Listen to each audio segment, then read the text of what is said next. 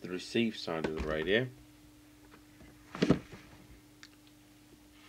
going to switch the signal generator back on.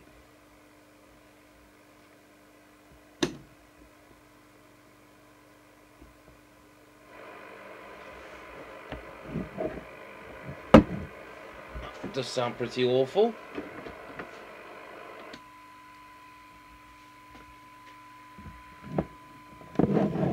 Sounds a mile off frequency, but we know it isn't. I think we're going to start by setting the detector. I don't normally do this, but you just don't know what's happened to the set. The detector is 106, which is just down this white bit of wiring harness here. So we're setting that for maximum audio on the oscilloscope.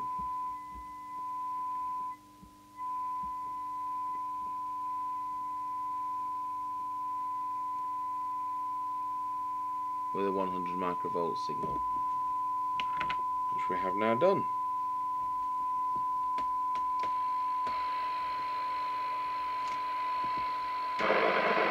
And it sounds still absolutely dreadful, so we'll start with the transformer 5.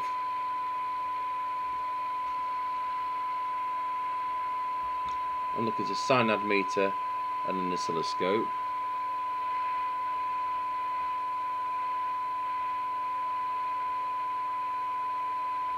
That was alright. Transformer 6.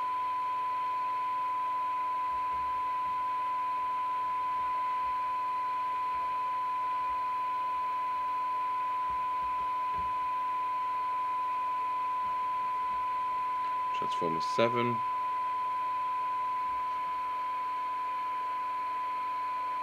Oh, I've missed the one there under the wiring. I knew I was out of kilter with myself.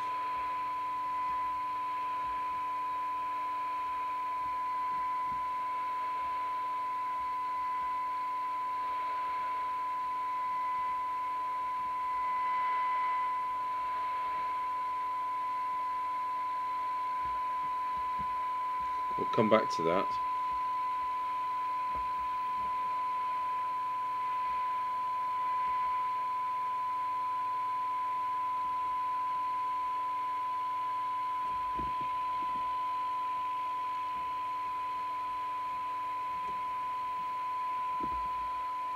Yes, that's where we are. 1, 2, 3, 4. I'll just pause the video and just see what I'm just going to go through those another couple of times. Okay, that's meticulously set now.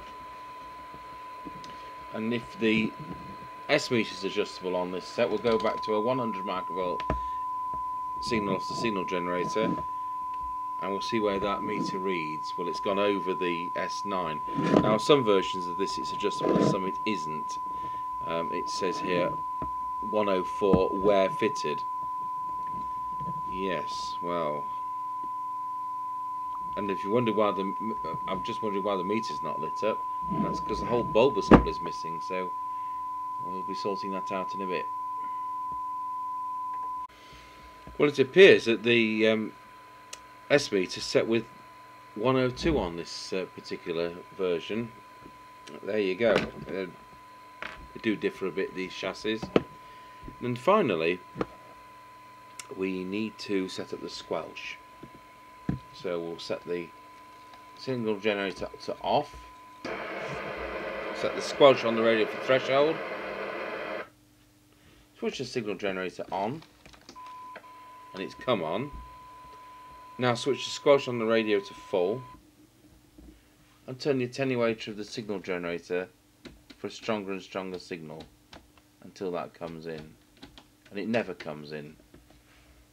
So we need to adjust the squelch preset, which is RV101, which is in the middle of the set here, until that does come back in, subject to being able to get the tool into the component.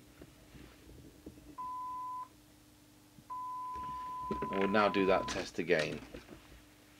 So signal generator off, squelch to threshold. signal generator on, and it comes in. Squelch control to full on the radio. Adjust attenuator is coming in at 100 microvolts, which is S9, and that's absolutely ideal. So that's it, we are set up, and it's receiving about 0.17 of a microvolt, so it's not bad going, certainly better than a lot of latest sets. So hopefully you'll join me on the air later on, and we'll see if there's somebody to talk to on it. In the meantime, I'll be screwing the, we all know this is the wrong kind of connector, the uniden type of connector, but that's how it's going to have to be. I'll be drilling into the chassis and tapping for the same screws we use in the sides of radios, and I'll be fitting a meter lamp, and I'll be rewiring the filter switch which has lost its capacitor. So there we go, that's the Midland 3001 from 1981.